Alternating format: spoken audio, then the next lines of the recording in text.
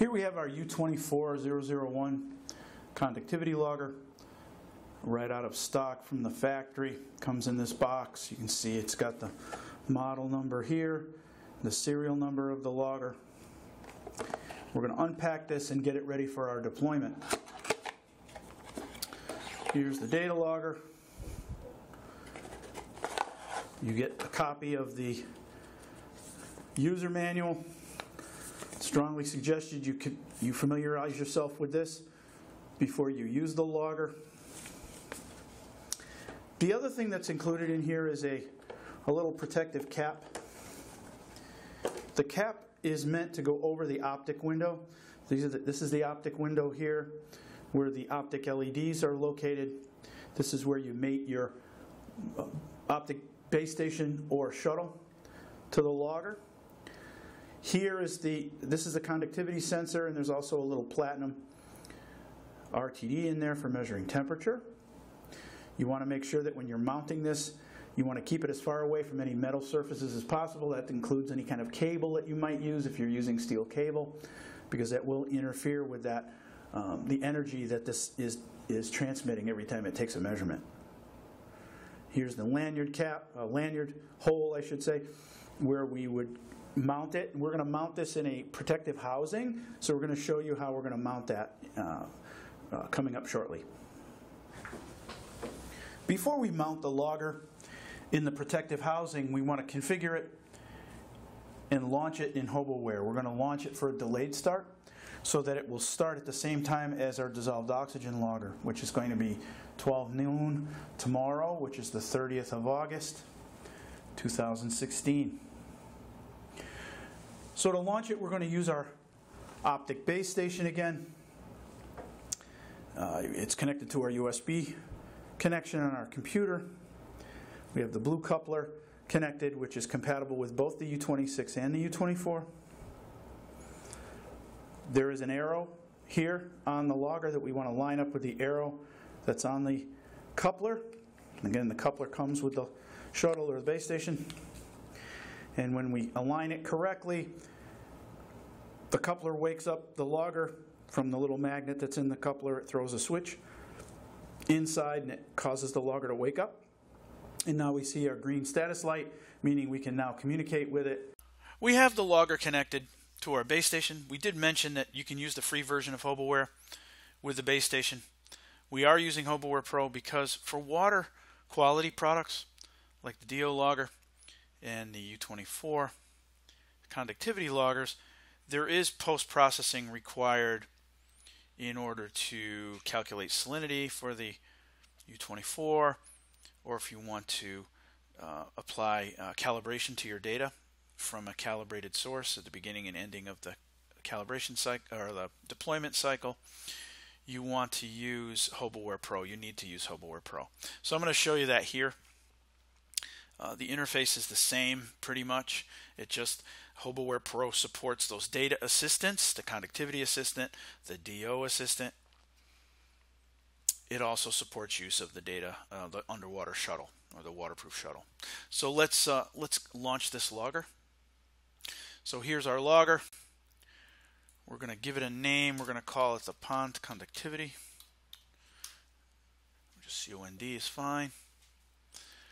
I'm going to select the low end, the full range, even though this is a freshwater deployment, and but I'm not exactly sure what the range of conductivity is. Because this is a short deployment, we're not really paying much of a penalty if we choose both of these.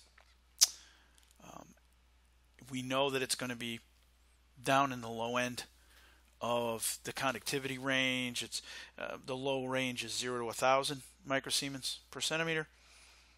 The full range is 0 to 10,000.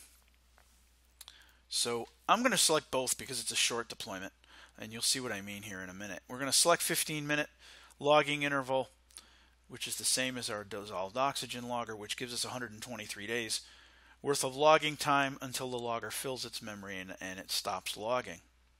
If we only wanted to monitor the low range, that would give us 193 days before it stops logging. But because we're logging for a short period of time anyway, I want I'm just going to enable both of them in case there's an event or something where it goes over 1,000. I doubt it. I think it's going to be more like 1 to 200. But we'll just turn those both on for safety. We're going to set it up to automatically start tomorrow, the 30th of August at 12 p.m. or noontime. And that will synchronize this device, its launch time and its logging intervals with the DO logger. And that way, when we can combine those files together in HOBOware Pro using the merge feature, and then we'll be able to see both of those sets of data plotted in the same data file. So we click on Delayed Start, and the logger is now ready to be put into the protective housing, and we can deploy it.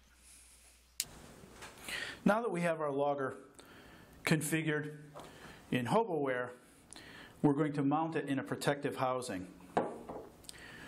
This is Onset's optional water logger housing. The part number is housing, the word housing -2X. This is the way it's shipped from the factory. And it comes with some zip ties and the housing itself and some instructions. So we'll take a look at how this is presented here. Here is our instruction sheet. And it's pretty straightforward, pretty simple to follow. The housing is designed to be used with both the U24 logger that we're using here and also the U20 water level logger. So here is the housing itself. It's a perforated PVC pipe with a cap glued on one end that has a hole in it.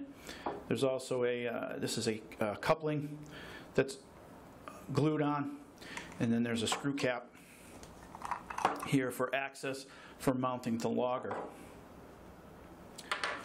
The first step in the mounting procedure in the manual is we're going to put a zip tie through the lanyard hole in the logger here in the top. And this is going to provide a handle to allow us to remove it from the housing when we want to read out the data. You may be tempted to hang the logger or the housing by this lanyard, by this zip tie that's through the lanyard hole. It's not recommended with the conductivity logger, and I'll tell you why. When the conductivity logger is sitting at the bottom of this housing, again, if you remember, this is our conductivity sensor and temperature sensor here. That lines up nicely with these access holes here that allows water to flow through the housing, and thus exposing that sensor to changes in water quality.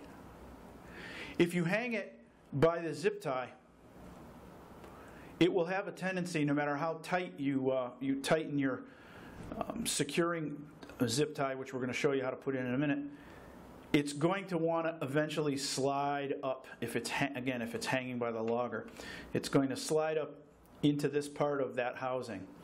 And this part of the housing is not perforated, so what you may end up getting is you may end up having the sensor up in this area where there's very little water exchange, and it will dampen its ability to respond to changes in water quality.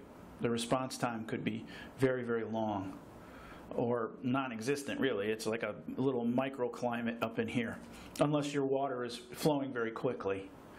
So important to remember, when you're mounting this in here, you want to mount it so it cannot slide upwards into that housing to get your best response. So now we're going to put a securing zip tie in the housing. We're going to pass it through here like this, and then we're going to bend it so it follows the internal radius of the housing. You can see it here. That's how we're doing it, like that. And if you can hold it in that position temporarily, I'm going to try to, we should be able to slide that logger right down in, like so. And now we have a zip tie that's around the logger through the housing, and it will help secure it in position. Again, it won't be enough to keep it from sliding, the logger from sliding upwards if we hang it by this zip tie. So let's secure this.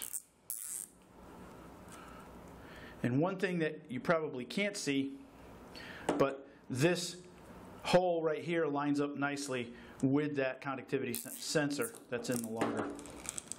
Pull that tight. We have our little Leatherman tool. We'll just trim that so it's nice and neat. And then we can put this handle through the cap, tighten that down, and we're ready to secure this to a post or some other means of support. Keep in mind that the sensor is here. If you're using a metal post, make sure the sensor is facing away from that metal post. So here, and here's the sensor over here. We want to keep that sensor as far away from any metal as possible, typically an inch or farther away. Okay.